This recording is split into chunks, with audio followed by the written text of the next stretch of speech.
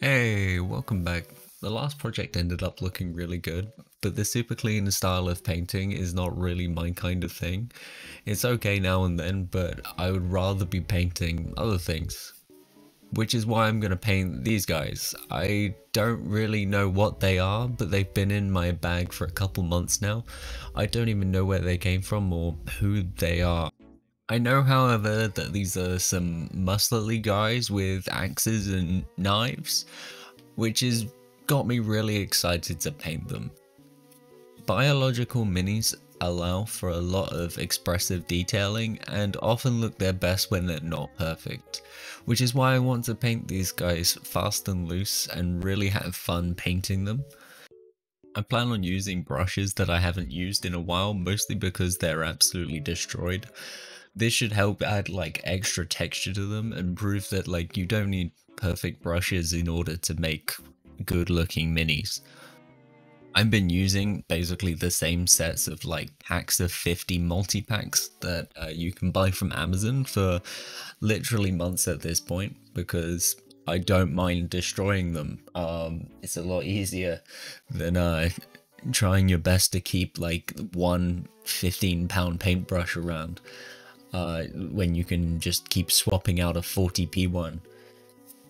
You don't really have to think about, oh, am I using speed paints or metal paints? How often do I need to change the water in my water cup? Like, when it just stops having a point, you can just throw it in the bin and start with a new one.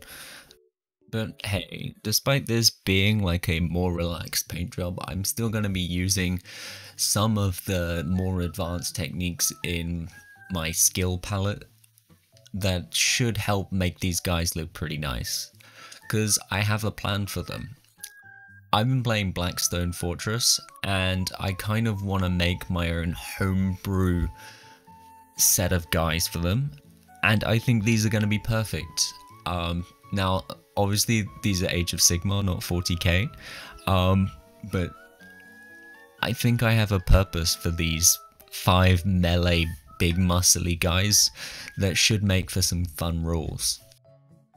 When buying things from eBay, they often come badly snipped, this is so they don't damage the model, so I'm still going to have to cut off all of the little edge bits that they've left. I also organised them all into little bags, this so I can keep them together whilst I glue them. So after assembling all of these guys, like I can tell that they're corn, but from what I can tell, I think they're blood reavers.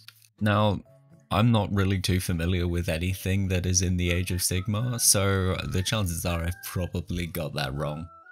So I'm going to start by primering them. I'm going to use a brush primer so that I can just sit here and do it all in one go. I don't have to take them outside or anything like that.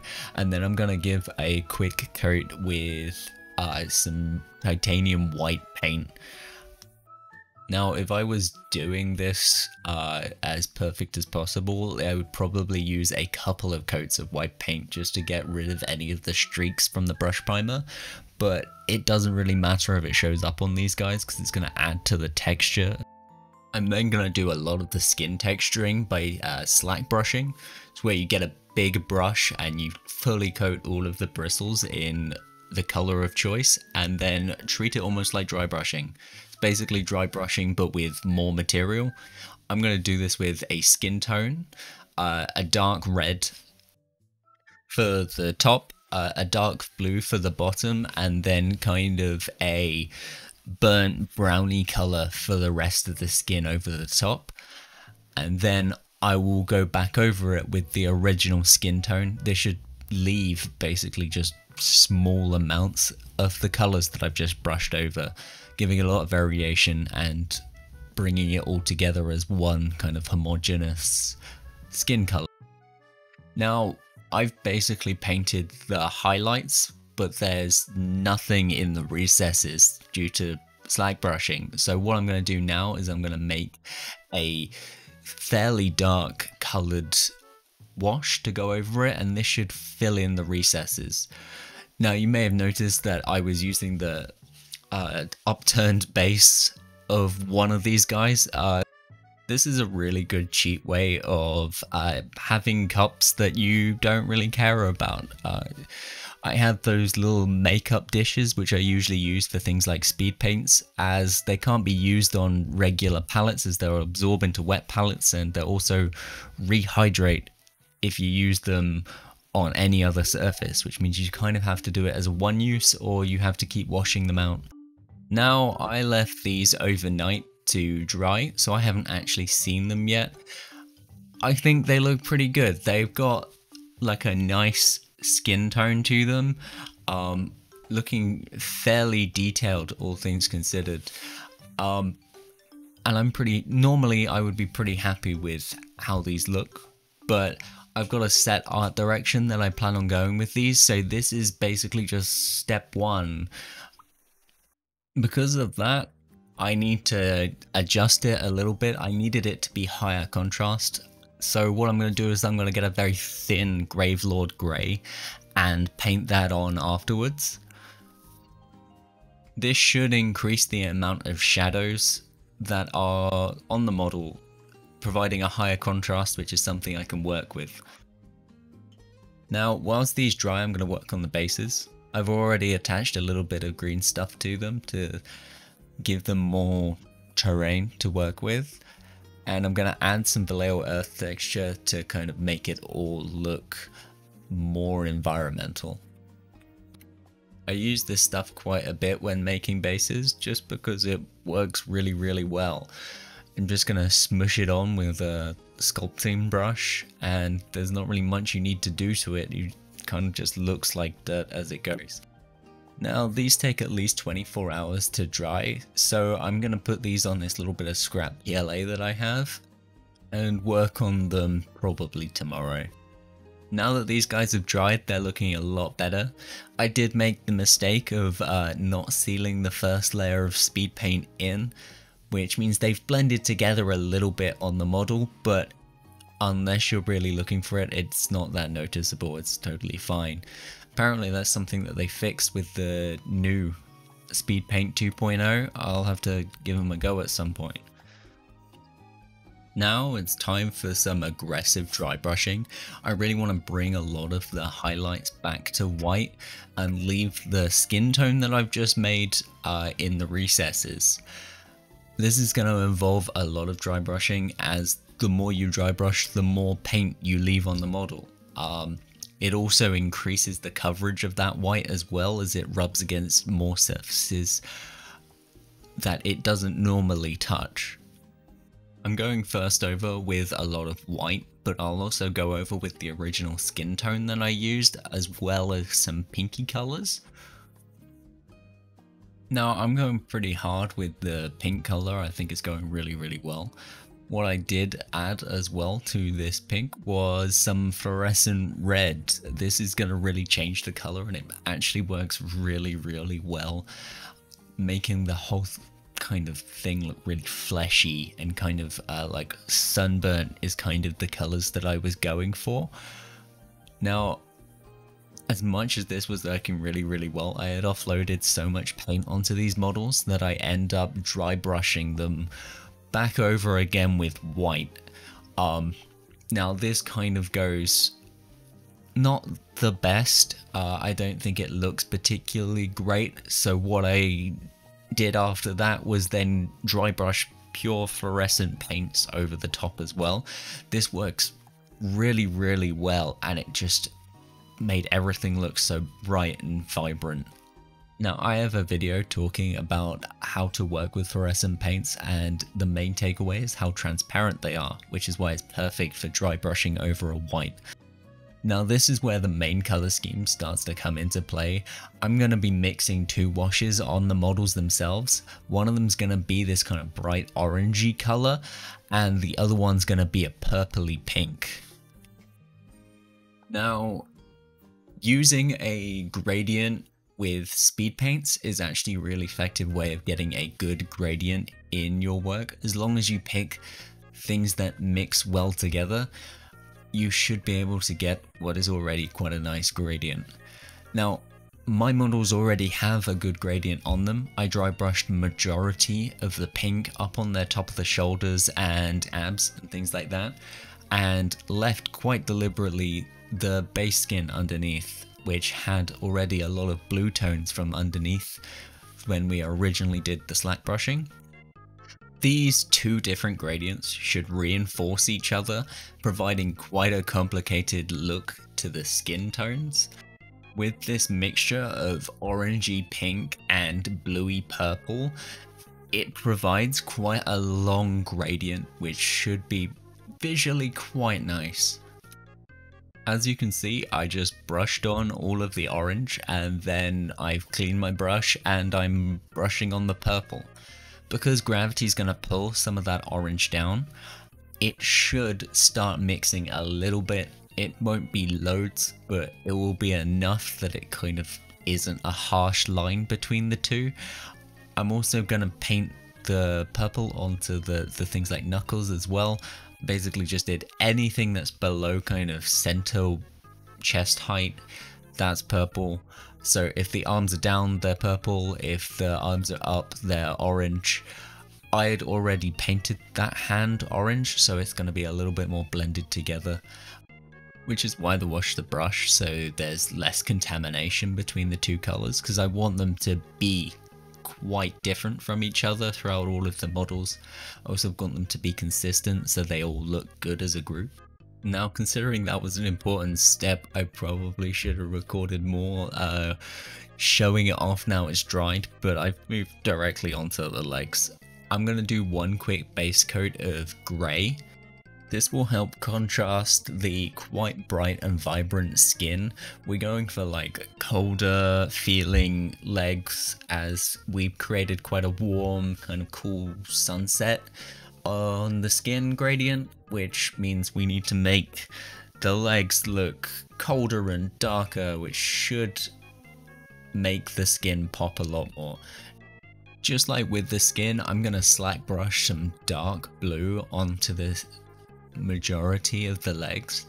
There's quite a lot of coverage on here, but then I'm gonna fix it with some dry brushing and then some dark speed paints to go over the top of it. Now, I'm really happy with how this dark speed paint came out. It was just mostly Gravelord grey with a little touch of blue in it to create this really nice dark blue. This should help pop everything, and whilst it was looking shiny, it looked kind of like a black ice. Looked really, really nice. Pretty proud of the way it came out.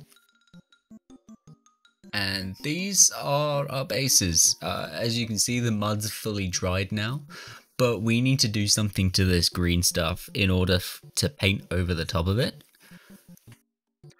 So a quick primer later, and we need to decide on the colors we're going to choose. I'm going to use light brown tan flesh and then some fluorescent colors, because I want to go for like a toxic kind of desert look for these guys. I'm feeling kind of Mad Max kind of magenta game for these things. I'm basing with a golden brown and then topping each of these mounts with some of the tan flesh to give kind of a pinky yellow hue, almost like sandstone. Once I've done that, it's dry brushing. I've dry brushed with a white, but that's not the color it's gonna stay. I'm gonna try and put some fluorescent paints over the top of it, and that's why I've dry brushed white in the first place, so that the fluorescent yellow will show up better. Now, this is my first time trying this, so I'm not exactly certain if it's gonna work well, which is why I'm kind of unsure. There's a lot of things that can go wrong whilst dry brushing, like having too much on the brush, or just going too aggressive with it, or the paint drying too much. So trying new things can be pretty intimidating when it can destroy everything that you're doing. But I'm pretty happy with the way these looked, but they're just not what I wanted.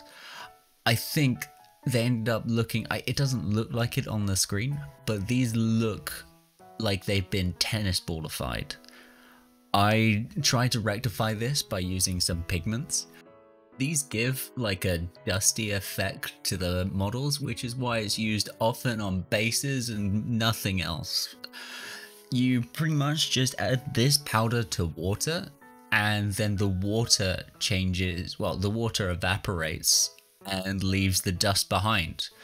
However, because I can't not do things, I decided to add fluorescent paint to the mixture, which didn't actually change it that much. There's a chance that it would just ruin the effect of the pigments altogether by gluing them and then they don't look like dust. I thought this might make the environment look more toxic, but it just added to the tennis ball fuzz-like effect. Now, as much as I like this effect, it doesn't go with the models that I chose to put on these things.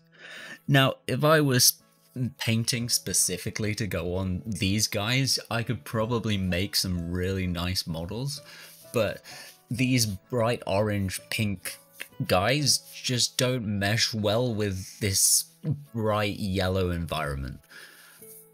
I think it's almost there, but I think I'm just gonna err on the side of caution and make the bases look a lot more like the people themselves, which should blend them in with their environment and add cohesion to the whole thing. This is where I start to go a little bit crazy, because I start just dry brushing every fluorescent paint pretty much I have. I'm aiming for a gradient going from pink on one side to orange on the other, and then adding a little bit of purple in to kind of increase the contrast.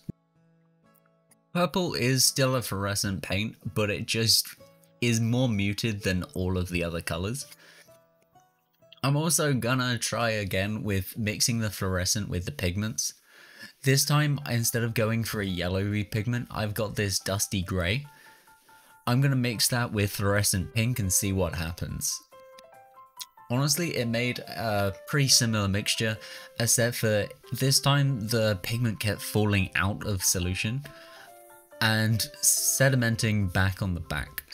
This actually has like a gradient across all of the different models. You can tell which ones I've painted first by the amount of pink that is left on the model.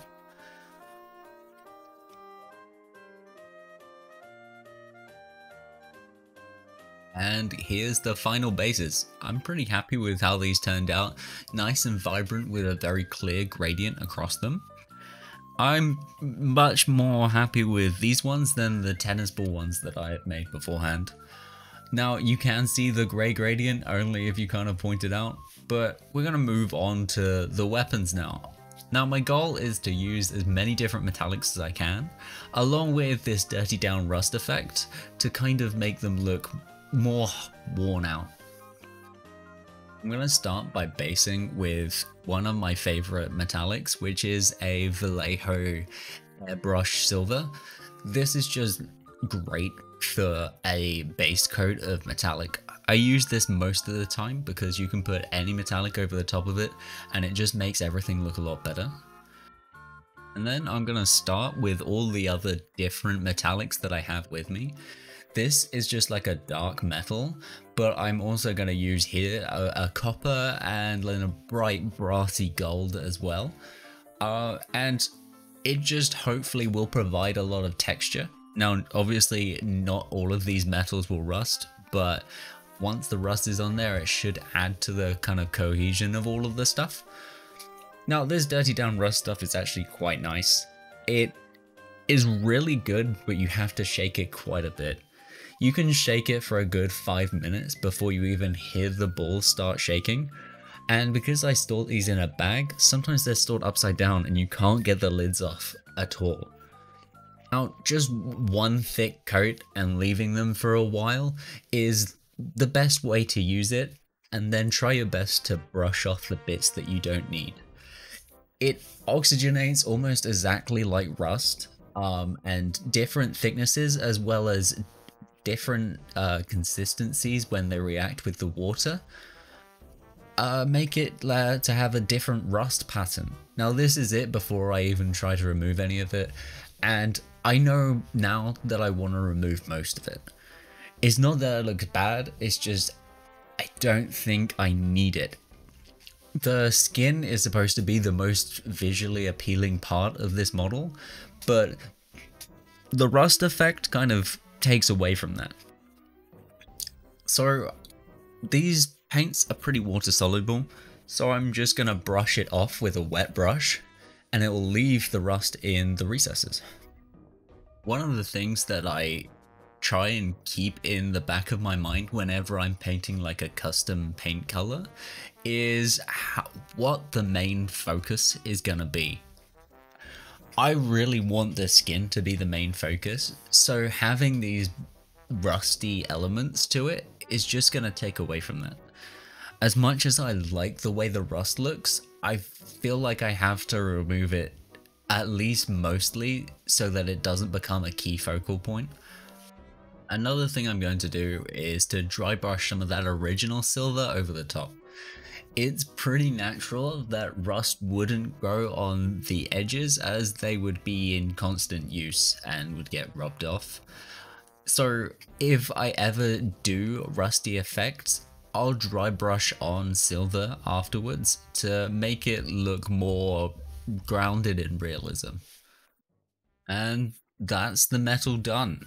I'm pretty happy with how it came out. You can still see the texture of the different metals through, and I'm pretty happy with the black gunmetal specifically. It makes it look more cursed. It makes it look almost like Damascus steel, if you know what that looks like. And with much less rust all over the models, I think the whole thing looks better. Only having it in the recesses still makes them visually interesting, but it doesn't take away from the rest of the model. It really doesn't help that rust is already like an orangey color, so the oranginess of the rust with the skin just made the whole thing blend in together. Now, I would consider the three main elements complete. We got the skin, we've got the legs, and all of the metal pieces. So it's time to work on all of the little extra bits. These I just use speed paints for. It's one of the things that I do pretty often. I really like the key details, but I tend to lose pace whenever I start with the little small bits. I'm not quite sure why I do this, but it's the main reason why things don't get finished. Almost all little small bits on groups require separate paints, which is a lot of stopping and starting again, which is why speed paints are actually pretty good at doing that.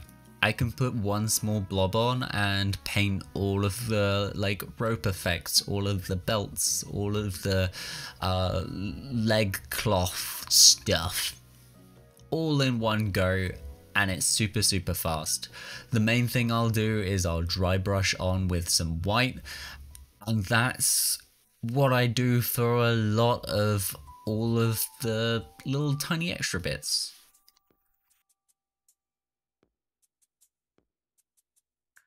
One of the things that I really want to put a lot of detail in, however, is the two heads that we have down below. These are just a big focal detail of what I'm assuming is the leader of these groups, so I've painted them specifically like a dark grey using things like mummified grime and some fluorescent greens to make them look gross. I'm gonna dry brush on with a bunch of white, but I'm also gonna try and then dry brush on with fluorescent red. This was hoping to make like a really high contrasty complementary color set of skulls. I went a little too thick and a little too hard on the fluorescent red, and mixed with white it looks pink. They still look alright, they're just not what I thought they were gonna be. Now the true final step is to apply them to their bases. I didn't really leave any footholes or foot marks in these guys, so I'm just going to glue them on as they are. Now, if I was really smart, I would have left the pigment step to the very end, so I could add some continuity between the model and its base. If I had put that on after it had been glued on, I could put it all over the boots and part of the leg, which would make it look like they've been walking through this desert land for longer than what they currently look like, which is like they've been glued onto the base. It's a little thing, but having continuity between the bases and the guys themselves kind of lends to them looking like a diorama. I put so much work into these guys that it feels like a missed opportunity. I've probably put double what you would probably want for 5 little guys for 1 small army.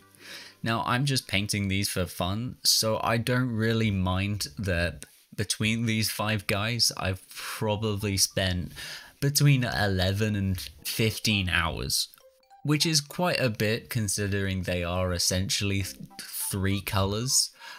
But I ended up making them a lot more than that, as you can tell. This is mostly just because I was inspired. These guys are a really cool vibe, and I'm glad that I put as much effort into these as I did, because it's been a lot of fun.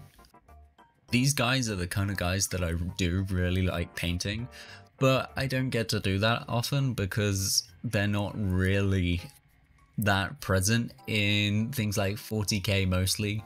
That's usually big armor guys. I'm not really into orcs. I'm not a big fan of painting just green things.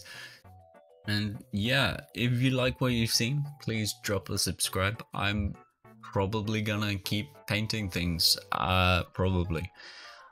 I've enjoyed this one. I'm gonna keep going. Yeah, if you want to see more, please stick around.